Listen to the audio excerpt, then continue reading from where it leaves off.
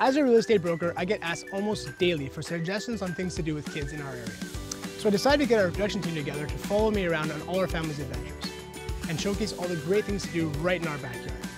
And after the very first episode, it became very clear that we had an amazing host right in-house. This is Ellis Presents.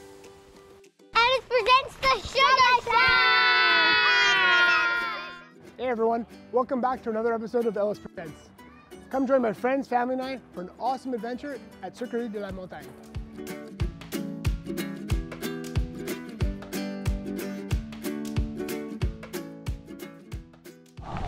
I'm showing you!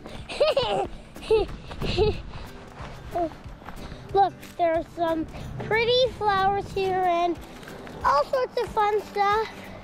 Look, they have these little prick things on it, so make sure not to touch them without gloves. But if you're a professional in magic, you can touch them without gloves.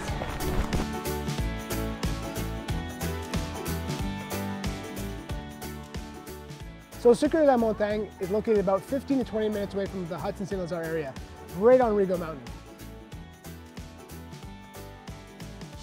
So for kids, it's $20 to $25 per person, and for adults, it's about $44 each. The place is open year-round with all kinds of different things to do, but if you want to come for the traditional cabana souk experience, you got to come in February and the beginning of May. And just a little tip, you want to book a couple weeks in advance because it really fills up fast. Even though they can seat 400 people, seats are gone quick.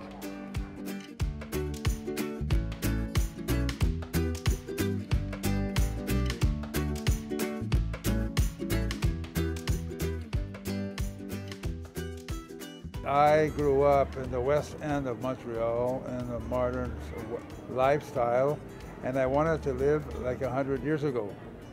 So I didn't know how I could do that, but with time, I found a beautiful maple stand. I found 10 old barns that I took apart and rebuilt to make the dining rooms. Oh, wow. I found old houses that I numbered the logs and rebuilt.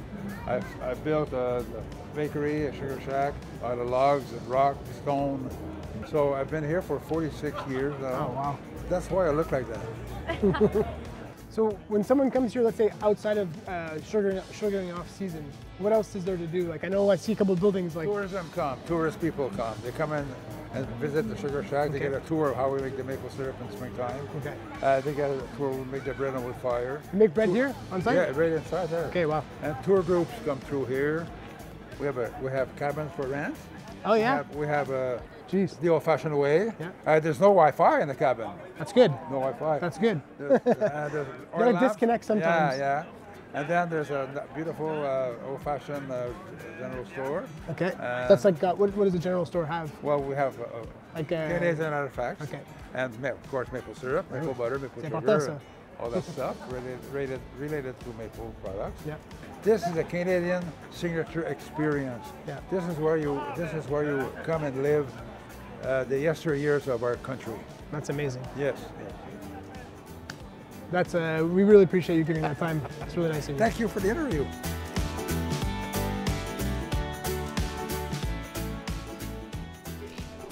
Whenever I see, the entire world can see. Oh yeah? Okay, Simon, nice to meet you. Nice to meet you. So if I understand correctly, this is where the magic happens. Yeah. This is where you make the syrup. This is where we do it. All right, so can you tell me a little bit about how it all works? Sure. Kids will be very We happy. kept here the old tradition of making the maple syrup. Okay. It's all taps on the trees. There's no pipeline or nothing. It's all hand bombed. Okay. So every spring we go in the bush, we tap the trees with a little spigot and a pot, and we hope for a freezing night, warm days, the sap's going to run. So there's about 2,000 taps. Oh, wow. So that's 2,000 buckets. Okay. So whenever it freezes at night and it's warm during the day, the sap's going to run. Okay. Every day we got to go in the bush. 4 guys, we go in the bush, pick up the sap. Outside in the back, I got 4 big containers. We dump the sap in there. Okay. Comes in my evaporator, and with a wood fire, I boil it. Okay. It takes 40 liters of sap to make 1 liter of maple syrup. Oh. So the That's room long here work. fills up with steam, Yeah. the non-sweet water that evaporates. Yeah. The sweet water stays in the evaporator. And I gotta make a fire. I boil about 4 cords of wood in 10 hours. Okay. Every 5 minutes, I put wood in there. We put wood at this end here to boil it. That means- 40 to 1, there's a lot of boiling. That gives new meaning to full-time job. Full-time job, 10, 12 hours, no stop. We make about 200 liters, 50 gallons of maple syrup. That's incredible. So once it's boiled, it gets to the right degree. I check it with the dipper, and by seeing the drop, when it drops, I can see if it's ready to open the valve or leave it closed. Okay. So if it's okay at 219 Fahrenheit or 104 Celsius, I open the tap, maple syrup will run through the filters, felt and fiber, and it's ready to eat. That's amazing.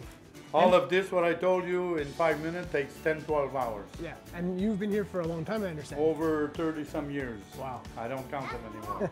But my family's been in that for 5 generations. Wow. Yeah, there's no need to count when you're having fun, right? I love it. I come here because I love it. I'm retired and I can't wait to get till next spring. That's it's so fun. Cool. Well, thank you again for your time. Thank you very much. It was nice talking to you. Talking to you as well. So when you first arrive at Sucrerie, the experience starts with a horse and buggy ride, which brings you all the way up to where the restaurant and all the little shops are.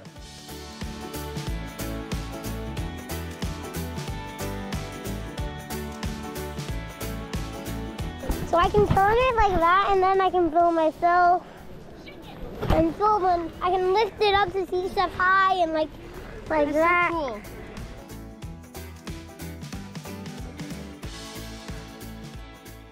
So once the kids have had a chance to play and burn some energy, then you make your way inside. It's a huge dining area with these long tables, there's live music, and it's just a blast.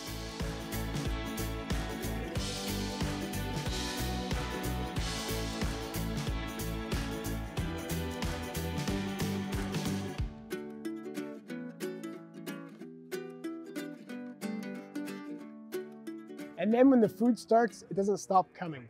The meat pie is amazing, and if you're vegetarian, don't worry, they have an option for you as well. And then, there's ham and sausage and all kinds, and maple syrup, over everything. And the best, the pancakes. Apparently, the recipe is only known by one person, and he makes every single pancake. You've got to try them. Is it yummy? What do you rate the pancake? 100.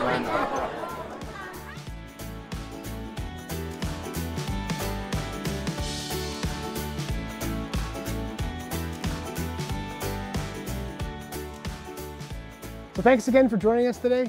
I had a great time. I learned way more about this place than I ever thought existed. I hope you guys enjoyed it, and we'll see you here next time. Merci. Thanks for having us.